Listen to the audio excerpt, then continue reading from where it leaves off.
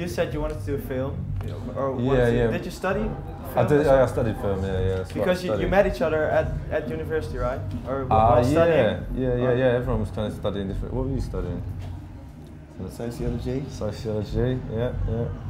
Lando did all illustration, and he still does actually. He still does a lot of kind of illustrating stuff. So I mean, I don't know. Like at the moment, it's very much a full-time job, the music.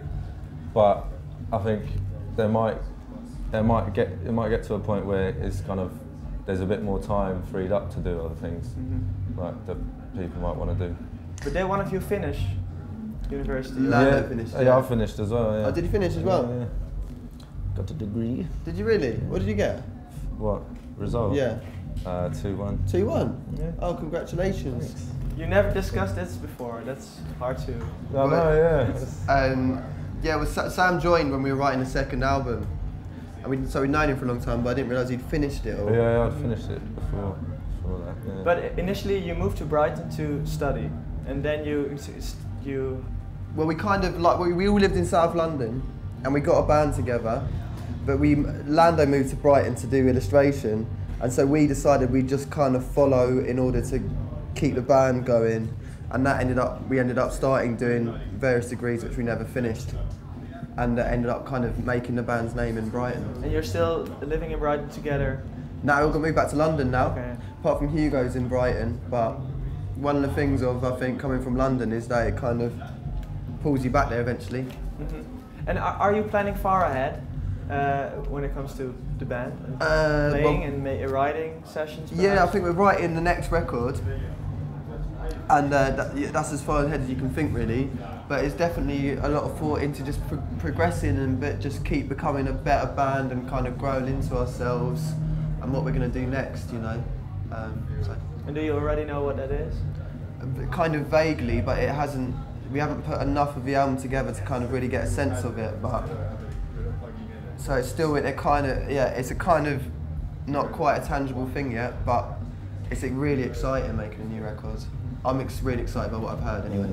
Because you played together with a brass section as well, and on the last album there were also some brass things. Would you want to play with an orchestra? I think there's definitely going to be. I don't know whether there'll be an orchestra. Maybe they will, but it will be more.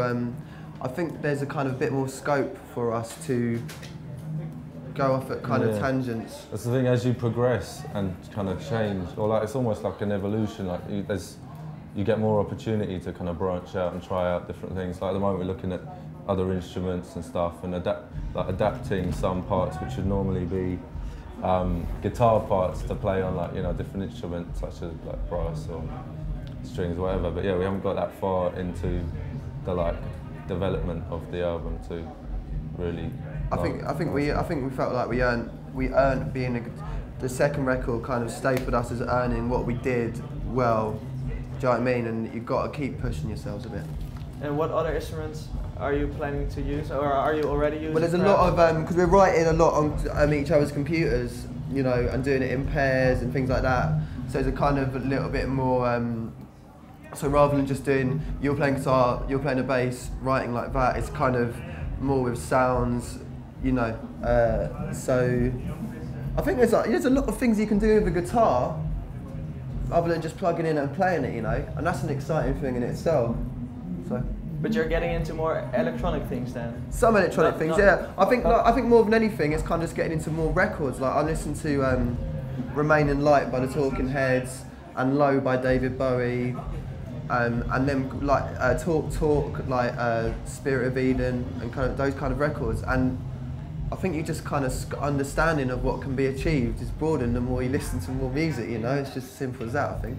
And Wall of Arms really set you up high, or they really set a standard? I hope so. For yourself, I think. What did that record make possible in terms of people who ask you to work with them, or because I bet there are some producers who really want to work with you because of what you've done on Wall of Arms? Yeah, maybe. Do you get offers? We haven't started really thinking about producers for the next one, so I don't know really. And it's kind of funny because people say those things, but we just sort of go to rehearsal with each other, and it's about it. So you don't really have any other understanding outside of that, of what people think of it, really. Were you listening to anything I just said? Yeah. It was gold. Yeah. Can you say what he just said? No. That wasn't. It wasn't very interesting. forgot. I can't even remember what I just said. Right. But do you have like a list of criteria a new Maccabees album should have to live up to? I think it will be better than be all better of than ours. Be better than the last one. Like that was the only we wanted. Yeah, it definitely. We won't put it out unless it's an musical evolution and has got better songs on it. Mm-hmm. But does musical evolution mean change? Because for some bands it's like they just want to set a oeuvre that's almost the same, that all records are almost the same. But Yeah, it does mean change, because I think there's a never-ending scope of what you can do with a record. I think we get bored as well if we kept doing the same thing over and over again. I'm amazed like how, I mean, I don't understand how bands who do the same thing over and over again don't get bored of it. But like the Smiths did, for example, and that's quite some bad. Yeah, it's not so bad, but then it's the Smiths. Yeah, they kind of did to an extent, but there is a kind of subtle evolution in the Smiths, I think. It was much more primal to begin with, and there's a lot more textures in the guitars and as the records go on and stuff, which I think is just becoming more understanding of what you're doing, and I think you can sense that. But it's a really subtle evolution. It's a subtle thing, but it's still, you don't have to, I don't think you don't have to throw the kitchen sink at it to progress, you know what I mean? Mm-hmm. Okay, well, thanks a lot. Yeah, does that make sense? Yeah. Alright, thanks Tom. Yeah, nice one.